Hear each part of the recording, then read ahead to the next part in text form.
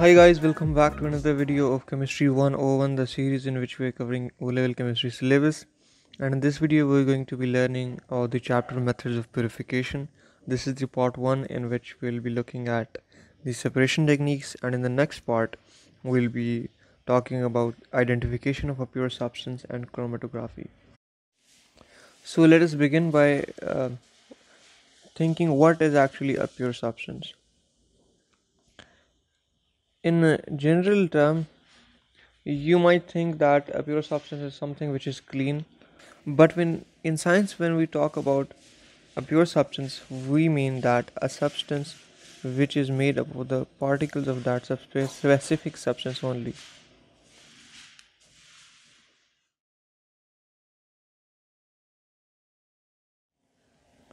Now, how is that? For example, let us talk about pure chlorine. Now, here is a container which contains molecules of chlorine. Now, we can say that this is pure chlorine. Why is that? Because it contains molecules of chlorine only. While on the other hand, if it had contained, let's say, molecules of some other gas like oxygen, now this then becomes impure chlorine. Impure chlorine. So we can say that mixtures are impure substances. Uh, Mixtures are impure substances, and in the separation techniques, our main goal would be to extract out a substance from a mixture. And we do that based on the physical properties of the substances. Their changes in boiling point, melting point, and solubility help us separate them from the mixtures. Now here we'll be having a look at three types of mixtures. Mixtures of solids, mixtures of solids and liquid, and mixture of liquids. Let us begin with mixtures of solids.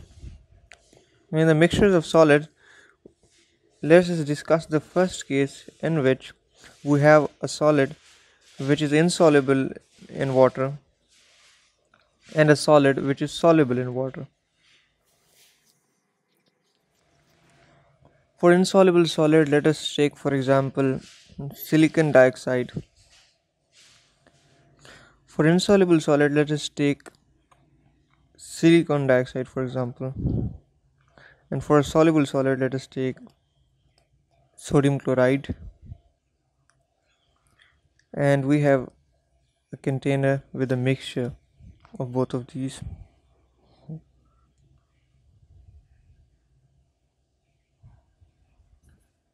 That is NaCl plus SiO2.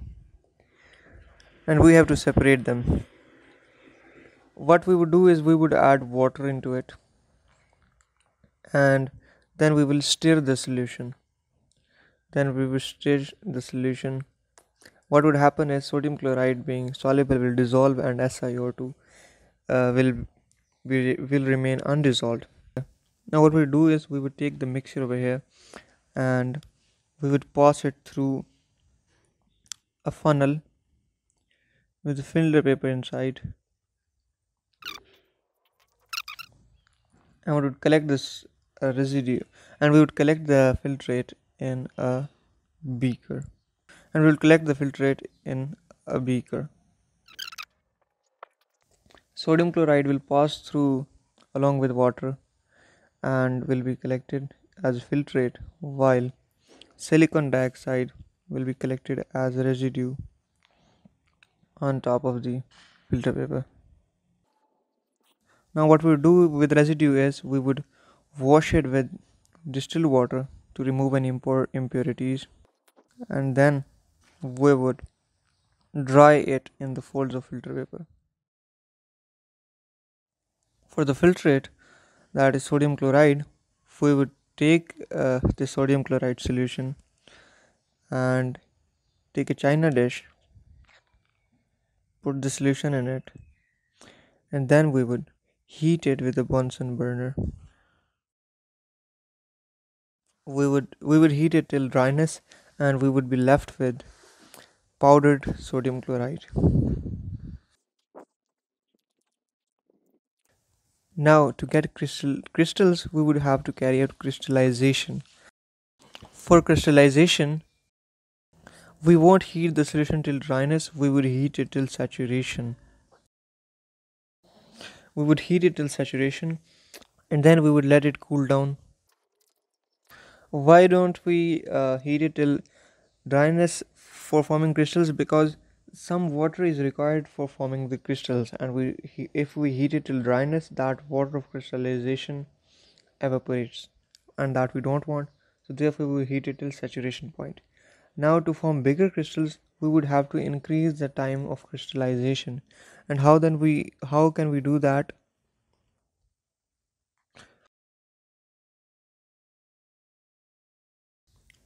We would have to heat it gently for a longer period of time.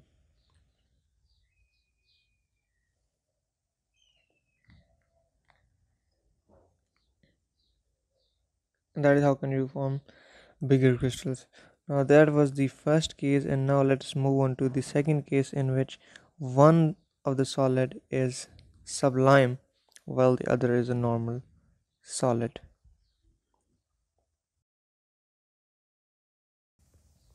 For the sublime solid, let us take for example ammonium chloride and sodium chloride as a normal solid. Now we have a mixture of both of these in a container.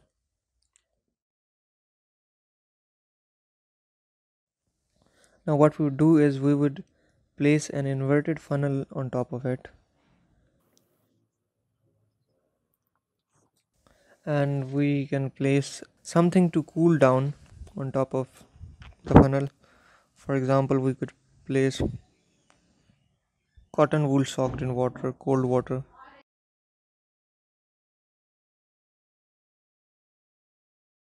And then what we would do is we would heat it from the bottom. And what would happen is ammonium chloride, being sublime, will turn into a gas, and its vapors will go up, and as it will go into the cold water, it will cool down and turn back into solid. And now let us move on to the second type of mixture, which is a mixture of solid and liquid.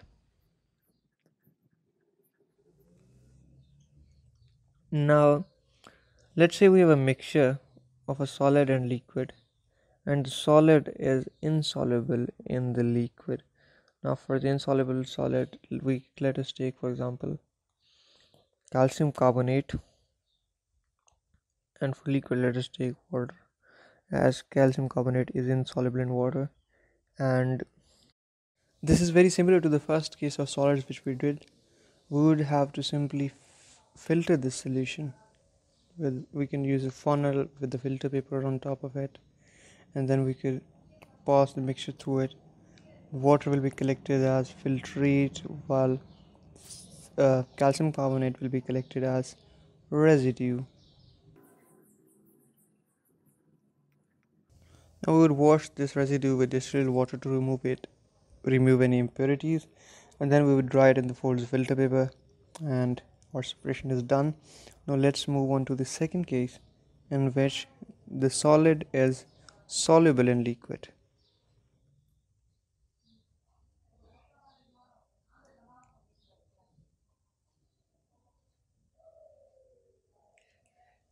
So now again, let's take a very simple example.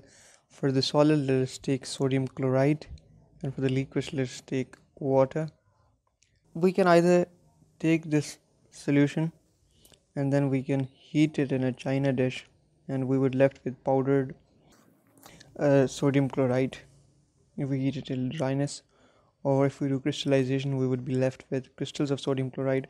But what does is that it evaporates it evaporates all the water, so the liquid cannot be collected. Now, what we want to collect the liquid? To collect the liquid, we would have to perform uh, something called distillation.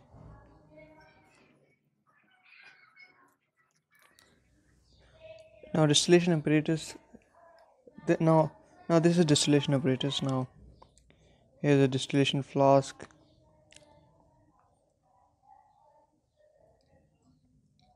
which is being heated from the bottom. What would happen is all the water would boil.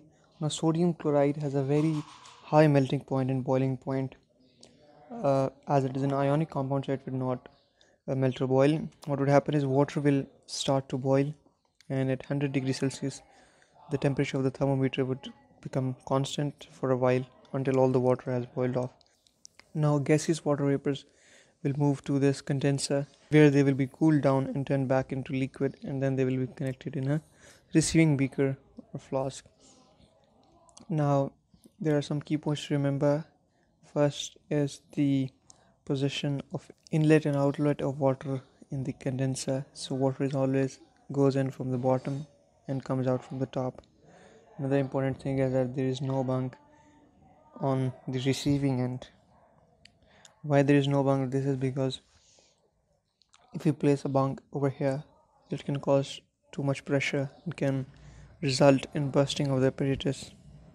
And water is inserted from the bottom. Condenser is refilled with water and allows effective cooling. Now this is it for distillation, and this is done with distillation. Now let us move to the third type of mixture, which is a mixture of liquids.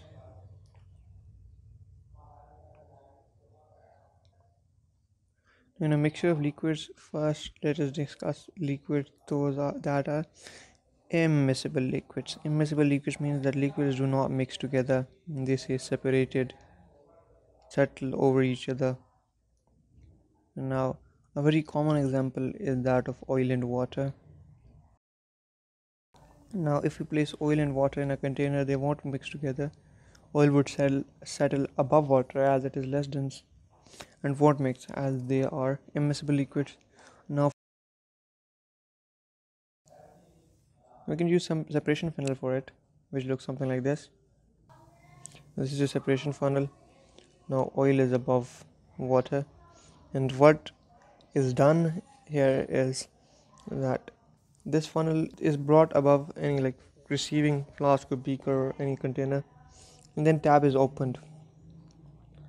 We will allow the mixture on the bottom to come out, and then we'll wait all of it to come out. And when we see that when we see that all the water has moved out and only oil is remaining, we turn the tap back off, and then we bring it in front of another container, above another container, and then we open it again. That is how we separate the two. It is not 100% efficient. You cannot separate them 100%, but that is how it is done. Now let us move on to the next case where the liquids are miscible. Now when they are miscible liquids, we have to carry out fractional distillation. Now, fractional distillation is similar to the normal distillation, except that it has something called fractionating column. Now the apparatus of fractional distillation looks something like this. Here is the apparatus. Now, the working principle of fractional distillation is the difference in the boiling point of the liquids.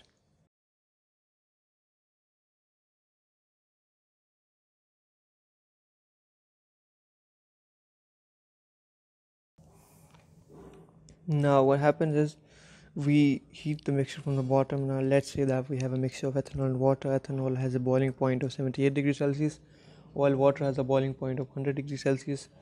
When we heat this flask, what happens is ethanol, as it is a lower boiling point, starts to boil, and gaseous ethanol moves up and moves to fractionating column, and then moves to the condenser, and then is collected as a liquid in the receiving end.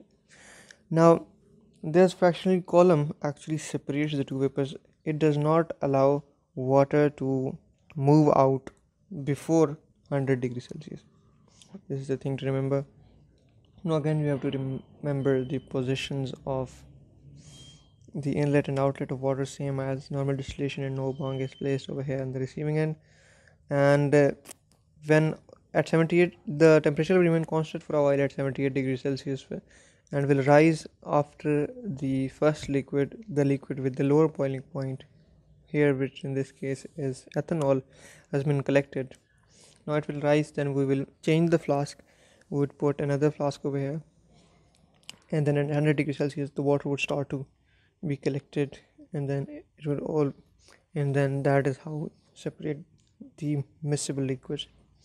Now this is it for the separation techniques. Now the working principle of all of these techniques was basically physical properties of the substances in the mixture. There's changes in their difference in boiling points, melting points, and solubility help let us separate them from the mixture. I hope that you learned something from this video, and part 2 will be coming out soon, where we'll be discussing further in this chapter. And till then, goodbye.